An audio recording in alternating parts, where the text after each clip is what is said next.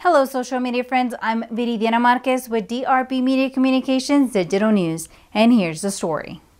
A student from Nimitz Middle School is now facing a Class A misdemeanor charge of threatened exhibition use of a firearm in a public school for saying if he had a gun, he would bring it to school and shoot everyone.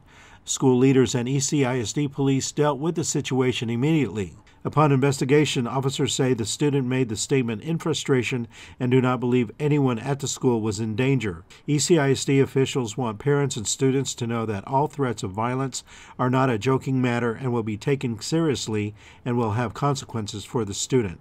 Over the past 3 days, Ireland Elementary staff and students have reported the smell of gas inside the building at different times, and several have become ill.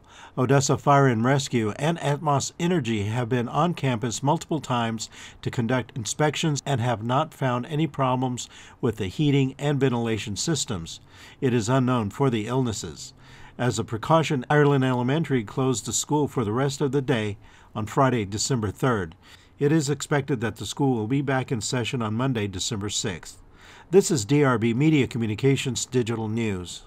Thank you for following us on YouTube, Instagram, Facebook, and Twitter. Also at DannyVisionEntertainment.com and at DRB Media Communications Digital News.tv. For DRB Media Communications Digital News, Viridiana Marquez.